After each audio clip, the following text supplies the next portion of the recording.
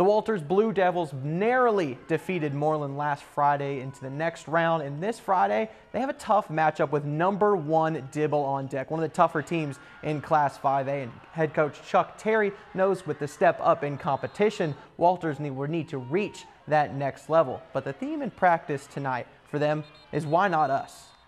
Continue to do what we do.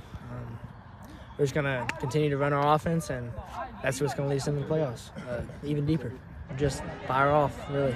Just low man wins, so not really any specific adjustments. It feels good to know that our defense has been doing good, especially since that's what I'm on. But yeah, it's good to know that we got a good offense, but our defense is winning. You know, defenses win championships, so it gave us a lot of momentum knowing that we have able to hold on most of our teams to a pretty low score, including Moreland.